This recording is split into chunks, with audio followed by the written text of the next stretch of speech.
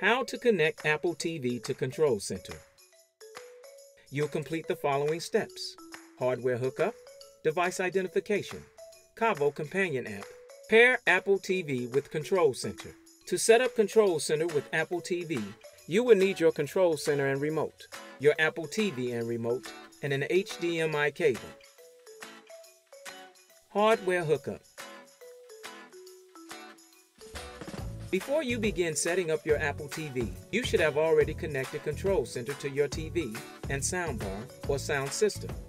If you haven't done this yet, visit cabo.com/go for instructions. Now, plug an HDMI cable into any of the 4 numbered HDMI ports labeled Inputs on the back of your Control Center. Connect the other end of the HDMI cable to the HDMI port on the back of your Apple TV. Both Control Center and Apple TV must be powered on to complete setup. Device identification. Control Center will attempt to automatically identify the devices you've plugged in. First, you will see a screen telling you how many devices have been detected. Select Next. Allow Control Center to automatically identify your devices. You will see a screen showing the names of all the devices you've plugged in. Select Next. Cabo Companion App.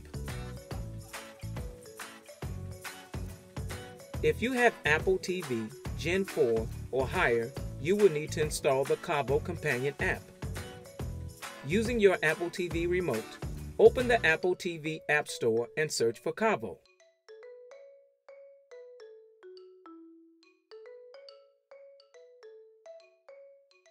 Next, download the Cabo Companion App. After the app is downloaded, select Open to launch it. For best results, we suggest moving the Cabo Companion App to the top left corner of your app screen. To move, highlight the Cabo Companion App. Hold down the touch surface on the Apple TV remote until the app starts to jiggle. Swipe left and up on the Apple TV remote to move it to the top left corner. When you've finished, press the touch surface. Pair Apple TV with Control Center. After you install the companion app, you'll be prompted to pair it with your Control Center. Using your Apple TV remote, open Settings, then select Remotes and Devices, and then Remote App and Devices. Select Cabo and key in code 1111.